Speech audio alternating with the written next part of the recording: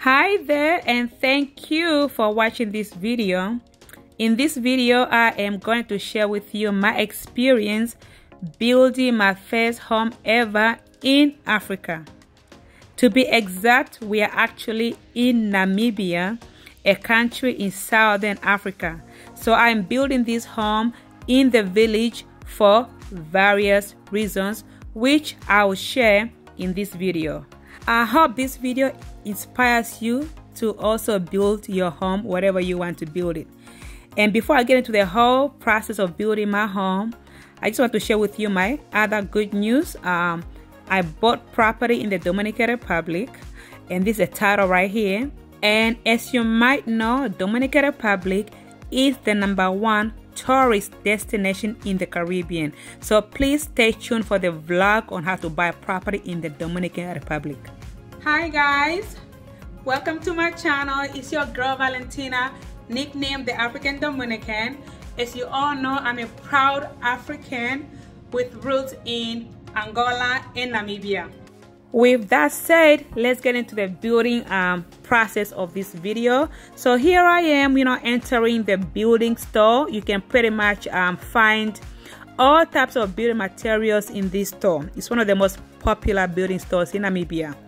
I was pretty much coming here every day, because the builders in the village, you ask them, what do you need? And then they give you the list, and then a day before they build something else, they'll tell you, oh, I forgot this. Can you please go and get this? So every day I was running to the store to pick up stuff.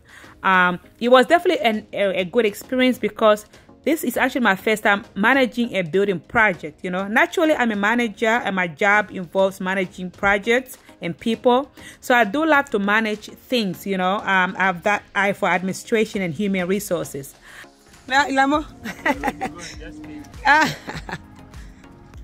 Build it. I've been coming here to buy so many different things for my building project. I've met some wonderful people who become friends now. Great customer service. So I highly recommend that. Build it in Chicago. Love it. Love it, love it, love it. This is one of my builders. Kafita. Kafita. Django, hi. Hi. He's my builder. I have a whole team. Right over here, right here is our neighbor. Yeah. He's helping to transport some of the materials because our car is too big for all the stuff we're buying. I'll show. This is a customer service I'm talking about. Brought us water. I love this. Oh man, thank you. This guy has been helping me a lot. Thank you so much for great customer service. You are the best, Joshua. And of course, that's the other nice guy here. His name is Steven. Hi, Steven. Great customer service, guys. You come to build it, this is the guy to look out for. And of course, this guy right here. He's been very helpful. Say hi, I'm gonna miss you guys. Been very kind and helpful. Thank you for all your help. This is Gisela, one of the cool people I know at building. Hey, Chris. Yeah, Chris, another nice guy. Hi. All right, guys. A little backstory. I live and work in Washington, D.C., the capital city of the USA. So why am I building a home in the village of Africa in Namibia? I go to Africa maybe once every 2 years, but I want to start going every year. So why am I building a house in a village? Because I live in a big city. I believe in big cities. I'm a city girl. So I want to build my home somewhere different, If I want to be in a city, I might as well just stay in Washington, D.C. But I want to be somewhere different, give my kids, my family a different experience. I love the unique village lifestyle that I cannot get anywhere else, and I want to be able to give that to my kids, my family, and also my friends who may want to visit my village home. I never used to be a fan of the village life. I would go there for 2 days and just leave and go back to the city. But right now, you guys, I'm going to take you through one of the village homes on my mom's side of the family where I used to stay before when I used to come and visit. This is an authentic village in Namibia. And it's basically just like going back to the 1800s, At least now they've added tin houses. Before it was just straight up hut houses. Alright, so right now we are walking to the living room in this compound or homestead. This is the first thing you do when you enter a village. You go and greet people. So, and look at those kids, so sweet. Yeah.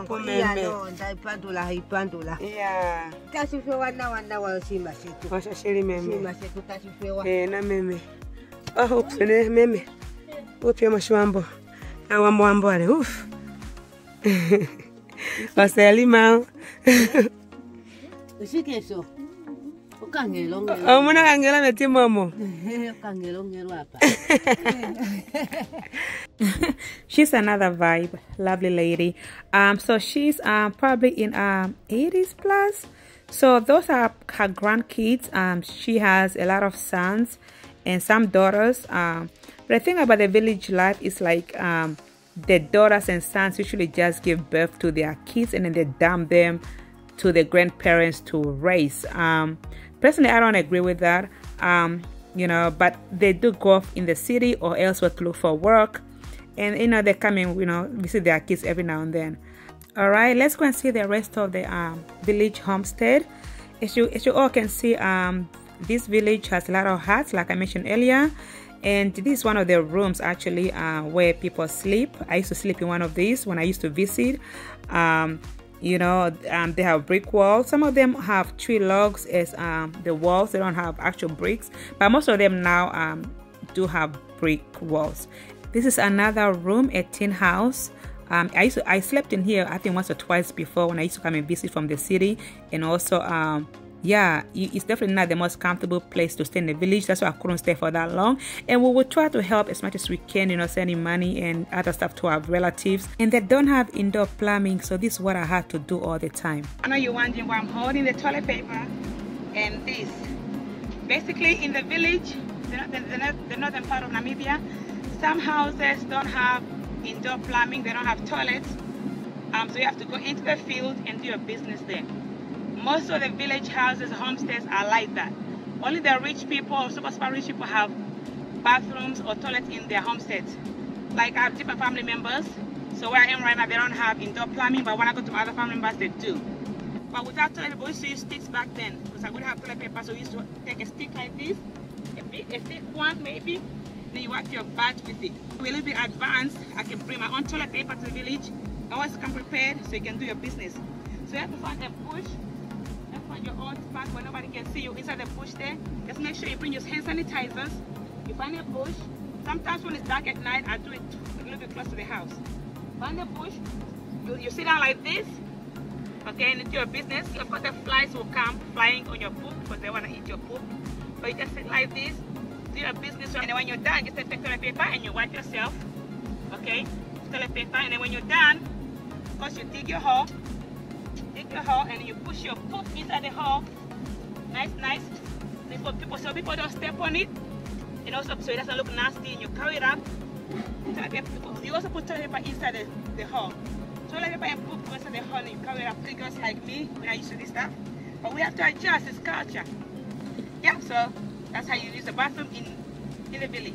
Like I told you guys, everything is just natural. Like back in those days, long time ago, maybe in the 1800s, it's almost like that in the village. So they don't have indoor plumbing, and they don't have indoor showers or bathrooms. Everything is just natural. So of course, this is where we take a bath. So you know, step your feet on here, take a bath. You have to bring your own water from the tap or the rain. And of course you put the water in there. Of course I always come prepared. I brought my toiletries. And of course you pour your water from this thing, or whatever you store in the water from.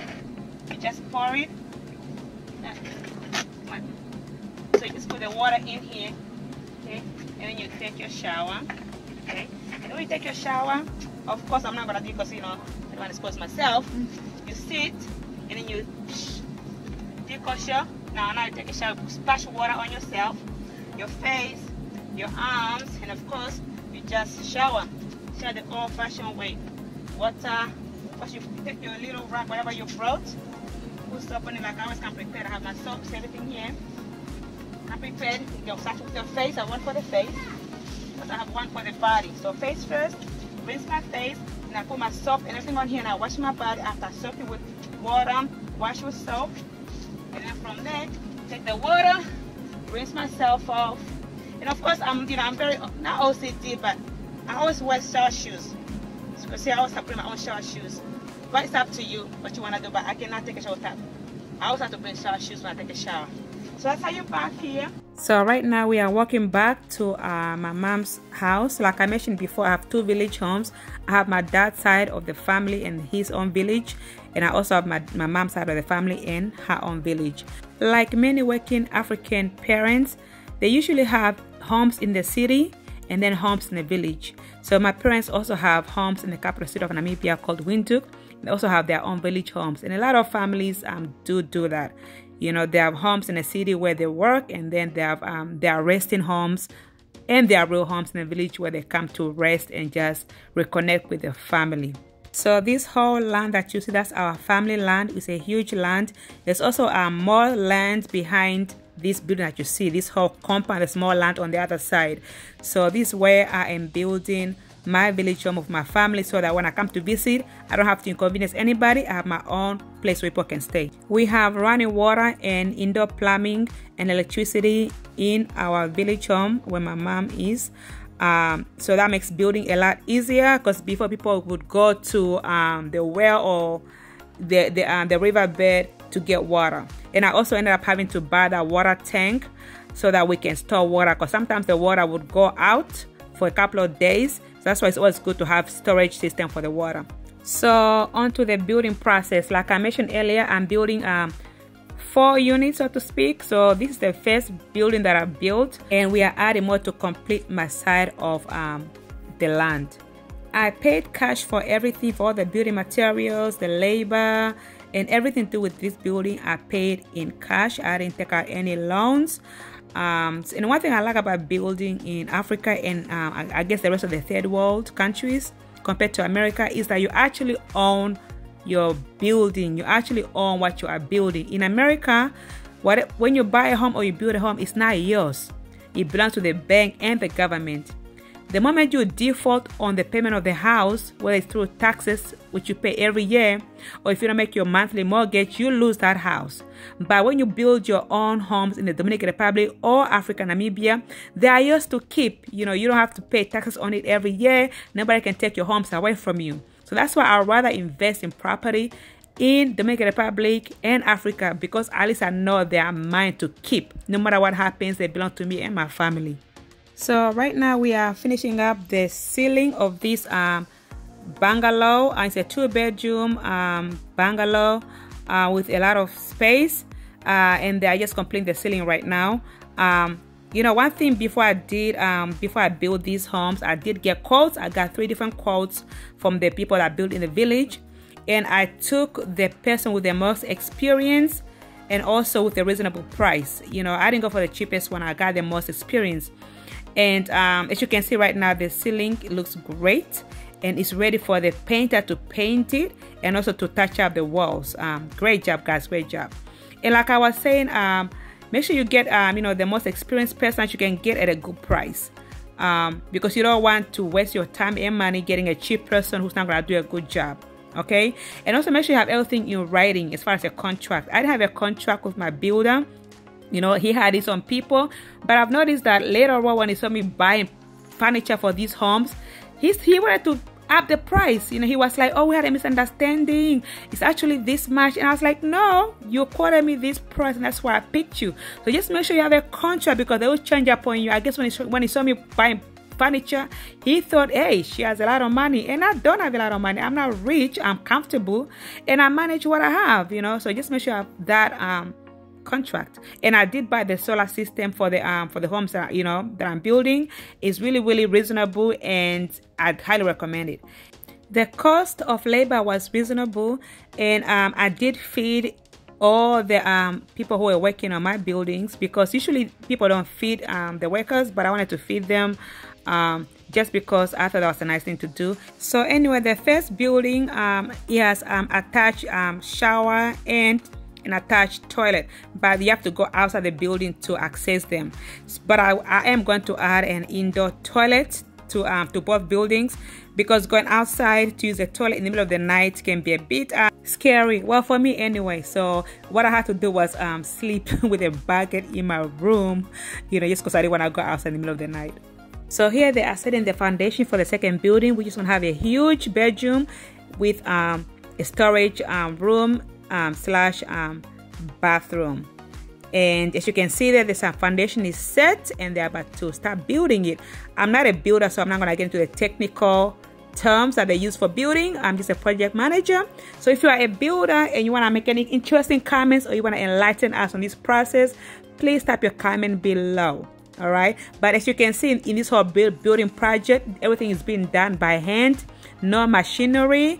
And one thing I have to mention that the villagers, they have their own basic tools, but you have to maybe buy a few of the expensive tools. But most of them, they have the basic tools. I had to buy the wheelbarrows myself, and I had to buy the generator to be able to put in the ceiling because they didn't have that. One of the villagers had a generator I could rent, but it was so expensive, so I was like, I'm not gonna just rent a generator for that much.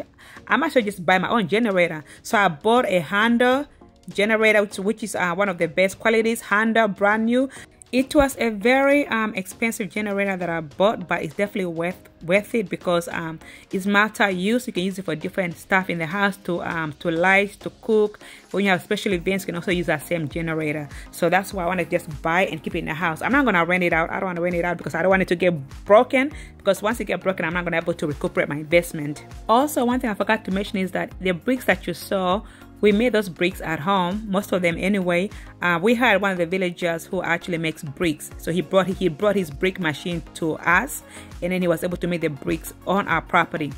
But it ended up raining, and then some of the bricks that they made ended up being damaged because of the rain. But the good thing is that that same guy actually sells bricks. So all he had to do was go back to his house and then replace our bricks with the ones he already made at his house and then bring them. So we didn't have to pay extra for any more bricks, and we didn't have to waste any more time. But just be mindful of that. Oh, and it's also cheaper to make your own bricks at home versus buying them. So that's why we wanted to make our own bricks with our own manpower. But you can always buy them and then pay more if you want. All right, the second building is almost done. So now they are working on the roof. I wanted a thatch roof like those images, but I didn't realize it was so expensive. They were charging like almost 30,000 Namibian dollars, which is equivalent to about 1,700 or 1,700 US dollars. That's just for the thatched roof. But I definitely want it, so when I add more units, I want to have thatched roof because I definitely like the design, and it brings out that village look even more. But this is a diamond building. It's also popular in the villages now. Everybody's putting on diamond roofs, so that's called a diamond roof. All right, so the first building is second building is done. It's a huge bedroom. You like it better when it's finished completely, but it's not completely done yet. But that's a diamond roof, and it's popular now in the villages.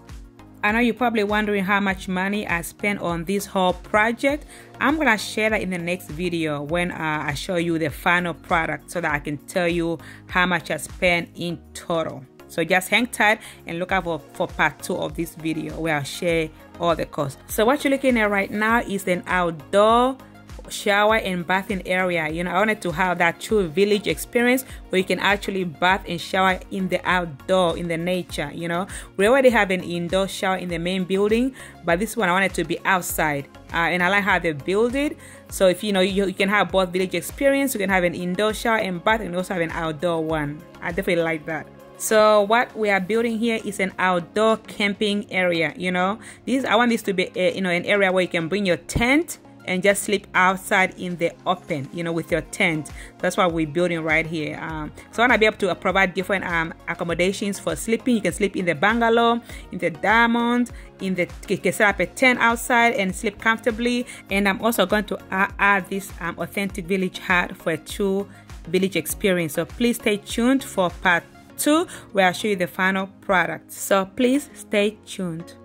Alright guys, that's the end of my video. Thank you so much for watching. I hope you found it helpful, and of course don't forget to leave your comment below, like and share. Alright, and thank you so much for your love and support. And of course, to all my people of African heritage, please let's embrace our Africanness. Africa is beautiful. You are beautiful. To my non-African heritage people, you are loved. You are welcome to anytime. And of course, I love you guys. Thank you for support, and God bless.